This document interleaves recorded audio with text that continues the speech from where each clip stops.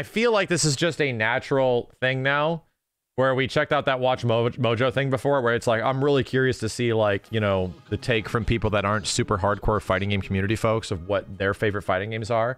And I felt like there was a couple of really interesting takes on, like, what is the top, at that point, 20 fighting games of all time.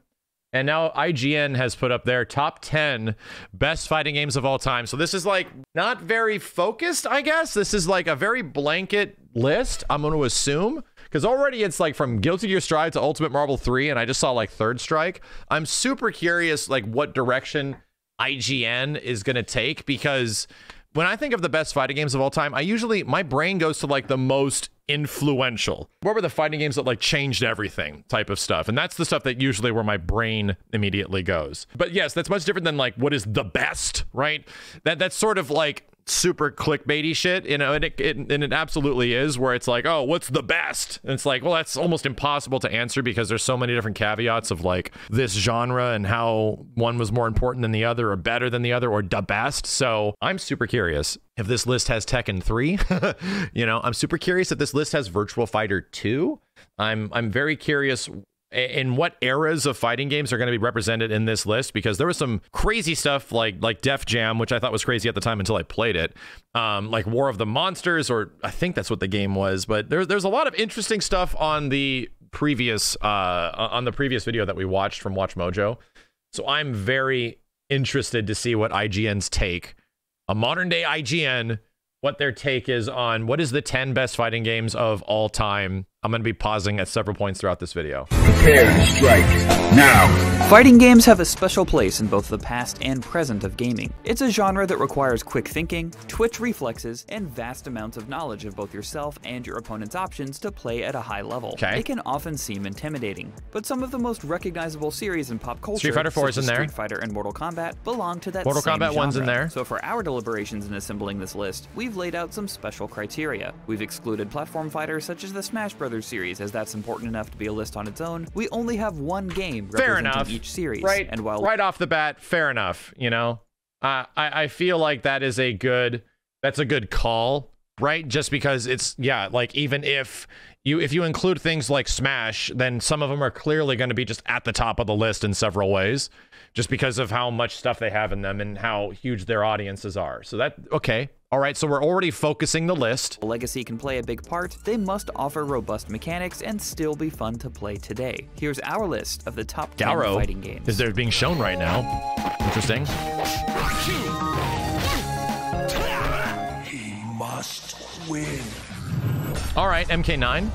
Mortal Kombat 9 marked a turning point in the history of MK. It was a reboot. MK9's a good game, a lot of content, probably the best roster in a Mortal Kombat game ever next to Trilogy. Puzzle Combat, Motor Combat, and Armageddon. weird creative fatalities were all gone in lieu of Game's great, was very influential, started like NRS's big, studio career like all over again. The best possible decision for the series, because Mortal Kombat 9 brought the first legendary great story mode in a fighting game, thanks to its excellent story mode, at least the cinematic story mode, and redone mechanics that laid the foundation for subsequent games to follow. It certainly was not the most balanced fighting game in the world, but that was part of its charm, and its imperfections are actually one of the reasons why many fans still prefer MK9 over 10 and 11 to this day. I would say I'm actually pretty surprised that this is at 10. I would almost put this a bit higher, right? Considering that this is arguably like one of the best, most highest regarded MK games, even over the old school MK games. I might even think this would be like a 6 or a 7 on a list, but okay. That already makes sense. You are not ready for what you are about to Wow, face. okay. Even just a passing glance at Skullgirls in Motion will tell you that Skullgirls also had a really high spot on the WatchMojo list.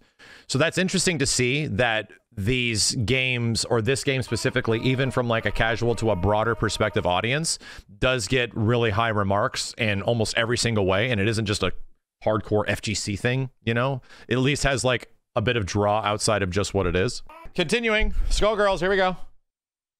That this isn't your average indie fighting game, but there's more to Skullgirls than just its looks. Skullgirls has one of the most flexible fighting game systems ever made. Every character has a ton of different combo routes, and you can play as a solo character with increased health and damage, a balanced duo team, or fill up your squad with 3 characters that are weaker, but this makes me wonder if Marvel vs. Capcom 2 will be on this list.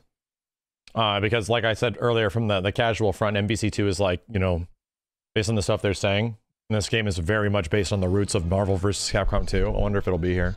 Offer the advantage of extra assists and combo extensions. Add in memorable character design, art style, and music on top of silky smooth gameplay and net play, and it's no wonder Skullgirls still thrives 10 years later. It's go time, baby. What? Really? Straight to VF5. Wow. Over even VF2. Okay, so already I'm thinking modern fighting game sensibilities are having a giant influence on this list. I didn't see that coming, you know? It's interesting. I mean, hear their reasoning. Fighter V Final Showdown was the final arcade and console iteration of Sega's premier 3D fighter, and Ultimate Showdown rebuilt the game on Yakuza's Dragon engine for modern consoles. Often credited with greatly influencing or even creating the 3D fighter genre, Virtua Fighter is foundational to video games. The likes of Yu Suzuki, creator of Shenmue and Space Harrier, and Toshihiro Nagoshi, longtime head of the Yakuza series, helped craft a series focused on grounded martial arts, vast movement, attack, and counter options, and characters that became instantly iconic. Virtua Fighter 5 represents the peak of this design, with gameplay that still feels true to its roots, yet distinct from any other fighter out there, and improves on the series' online features. And although some single-player offerings have been removed from earlier versions of Virtua Fighter 5, Ultimate Showdown is the easiest way to play the latest entry on modern hardware. With incredibly high ceilings for execution, such as moves that require input windows as small as 1/60th of a second, and characters that are fun to just mash buttons on, Virtua Fighter 5 Ultimate Showdown is a must-play for fans of 3D fighters and the genre as a whole. Better run home to mama now. Wow, KI is on here. Jesus, dude. KI's influence is fucking nuts. The fact that Killer Instinct is already above Virtua Fighter is kind of crazy to me, but I think that just goes to show how much people love KI. VF5 being on there is pretty... It feels pretty in tune. Right, I do say that, like, something about VF5, because this is a game that's been around since 2006, right? Just to let you know, this is not a game that recently came out. No, it's a new coat of paint over a 2006 game for the most part. And the fact that IGN is giving that its recognition, you know, I feel like there's a lot more. There's definitely a perspective here that is a bit different than the WatchMojo list, at least as of right now. This definitely feels like these people are maybe very much in tune with like what's actually going on with fighting games and how influential they are and how great some of them are, regardless of them being hugely, you know, either FGC or casual centric, because that definitely doesn't exist with Virtua Fighter very much. So we're only at number 7, and this list is already getting some brownie points from me. And then might about to get some more. 2013's Killer Instinct proved the series was more than the Mortal Kombat imitator some claimed it to be. It was one of the first mainstream fighting games to integrate rollback netcode, and its online play is still among the smoothest around. Its dojo mode is the best teaching tool the genre has ever seen. It doesn't just teach you how to play Killer Instinct, it teaches you how to play fighting games, full stop, and is required reading for anyone trying to learn the genre. What's more, Killer Instinct is packed with great single-player content, and no matter how you play it, it looks great and has a killer soundtrack by Mick Gordon.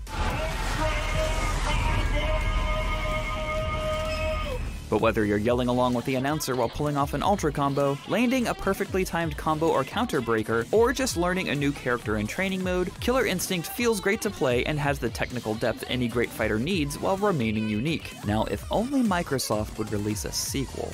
Alright, these guys get brownie points from me. Alright. Okay. Alright, so already, whoever made this video at IGN seems definitely in tune. They get it. All right. They okay. All right. Now it feels like they're just straight pandering to me. Like, it feels like, all right. Okay. Because I feel like that's also a fair spot for Killer Instinct on a list, right? I feel that's actually a pretty decent spot of where I would put KI on, like, yeah, some fantastic fighting game stuff and ridiculously content rich and great online shit. What?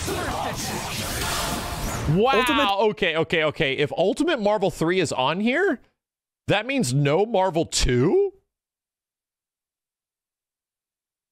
Marvel vs. Capcom 3 is set apart by its character balance, or lack thereof, and team construction. Many of the characters are broken in a way that only Marvel can get away with, and being able to put 3 of these characters together, each with 1 of 3 assist options, in varying orders, creates a sandbox of possibilities. You can be in complete control as you perfectly execute an infinite combo 1 game, and question your life decisions as you're stuck blocking soul fists non-stop without having a chance to move the next game. You can start a game off with a mix-up leading to a death combo, mix up your opponent's next character into another death combo, and make 1 execution error on their 3rd character just to watch your whole team die to a level 3 X-Factor comeback. It's brutal and unforgiving, but that feeling of being all-powerful is worth it. It's fast, flashy, and the combo system is ridiculous. It will garner your attention and take you for a ride.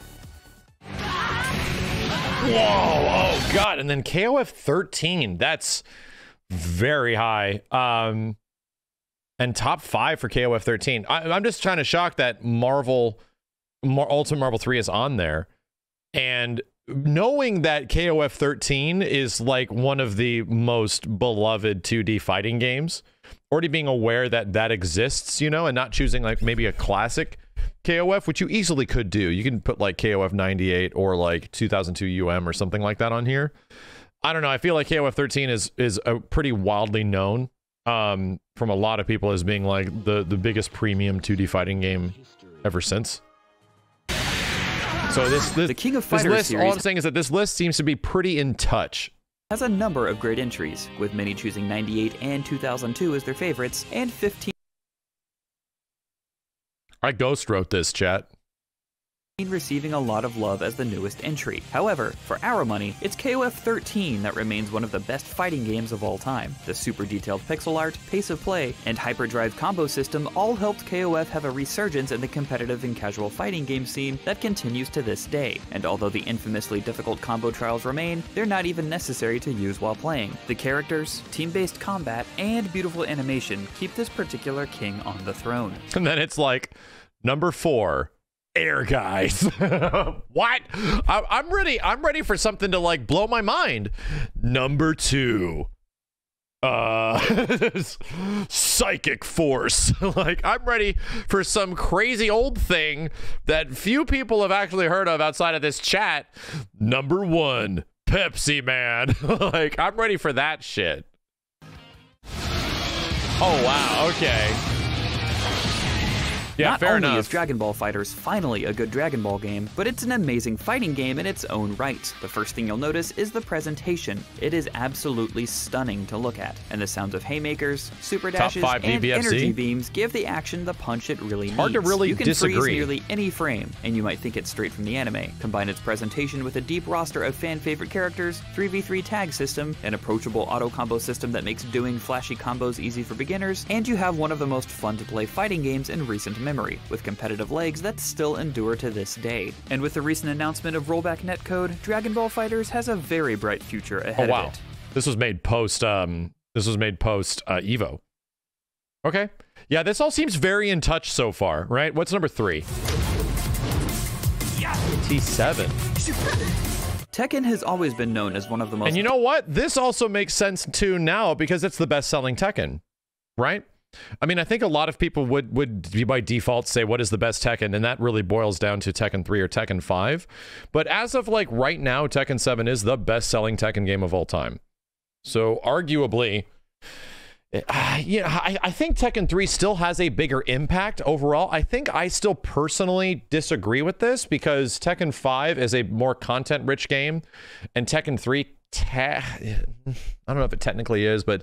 T3 is more influential, and this is the big difference of like these lists and where I think I agree/disagree, where it comes down to personal preferences. I think if you start arguing like what was the most influential, what changed the industry when it came out, what was like the biggest fucking thing in the world when that game dropped, and there are several fighting games that line up with that I think are much different than like a best of list, you know? So yeah, Tekken 7 is 2015, came out beta testing in arcades in 2015. It's an old ass game at this point. I'm not shocked that we're getting Tekken 8.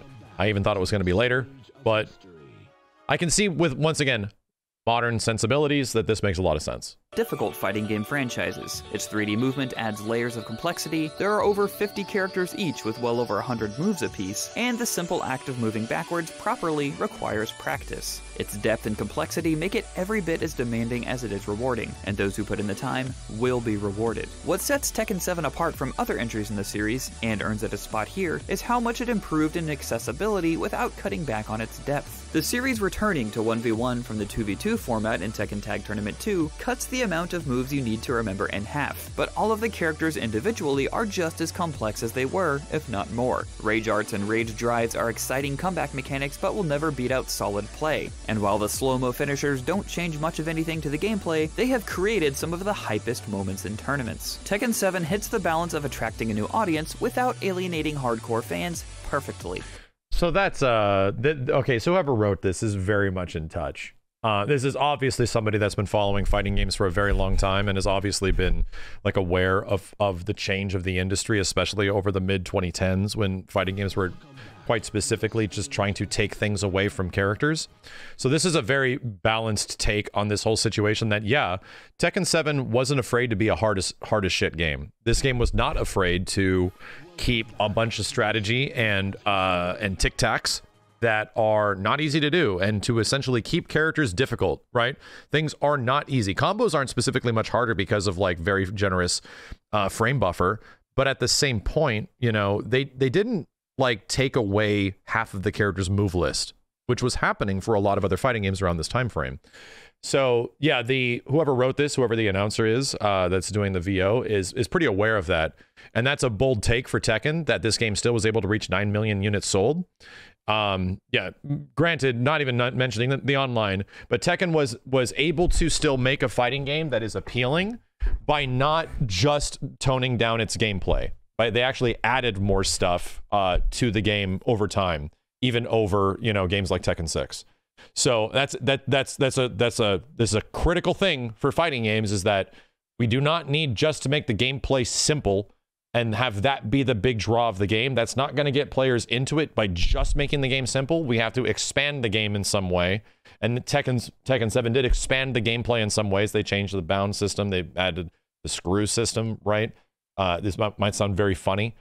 They did add rage arts to some chagrin, but at the same time, they did expand the gameplay in ways that was different than before. So, I mean, that's good, right? Once again, fighting games are allowed to be more accessible. That 100%, that is fine, but you can't just make something more accessible by making it easier and that's it. There needs to be other things that you can do with it. There needs to be new things that you can do with the new accessibility. And it can be simplified, but it has to also be expanded. And the fact that whoever's making this video is aware of that is pretty dope. Wow, Strive. Okay, I want to see why. The I feel like Strive is like, has been pumping out once again, this game obviously took the world by storm last year. Perfect time, perfect place, just reached 1 million units. And I feel like it's a little high, right? It's a little high. So I'm curious what this editor has to say about it. Once again, I actually think Strive deserves to be in a top 10, especially with modern fighting game sensibilities, but I'm curious what their praise is boiling to. Games for more than 2 decades, but Guilty Gear Strive is where Arc System Works' flagship title finally found mainstream success, and for good reason. For sure. Strive sports the best rollback netcode in the business, something that was largely unheard of in a mainstream fighter even a few years ago. But good netcode alone does not a great fighter make. Strive also refined the series' notoriously technical gameplay, making it easy to pick up and understand without losing the depth or the diversity of Guilty Gear's gonzo cast. Every single one of Strive's 20 characters, whether it's series poster boy and rushdown monster soul bad guy, or the coffin-swanging Gold Lewis Dickinson, plays completely differently from one another. So there's an enormous amount to learn and discover even if you only play a single character. Add in Roman cancels, which lets you cancel any action into another action, and Strive has an almost limitless level of player freedom and expression. Combine all that with an definitely up to, you know, think it's definitely like you could approach the game that way, you know. I think it's a level-headed take. Detailed teaching tools, tons of concept art and customization options to unlock, a rockin' soundtrack spanning nearly every game in the franchise, and some of the most impressive visuals in the genre, and it's easy to see why Strive has taken the fighting game community by storm. Yeah, and I think all this is fair, right? I think a lot of this stuff is fair. Like, and while some of you, like, and even me, might not completely agree with that, because yeah, Strive is absolutely limited in comparison to previous titles. The perspective that we have of like just how previous games even functioned and worked in the old Guilty Gear series is the way it is, but it doesn't change the fact that Strive was trying to be different, right?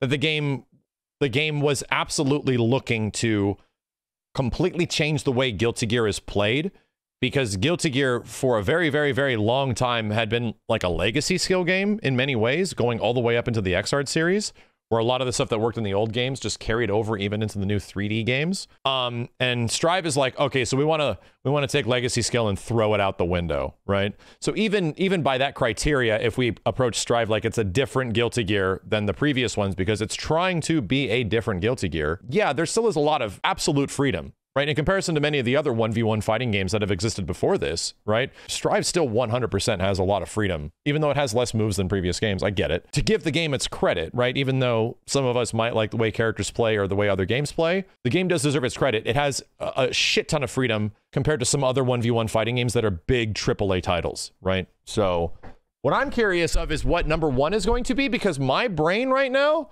my head is telling me that number one is going to be Street Fighter V. Because IGN historically has reviewed Street Fighter V very well. So my brain right now is either going to be like Street Fighter V or something like Street Fighter 2, you know? Number one, it's Injustice 2. No, I don't think so. I don't think so. My brain is like, there's no Street Fighters on here. It's going to be a Street Fighter game. It's either going to be SF4, SF5, or SF2.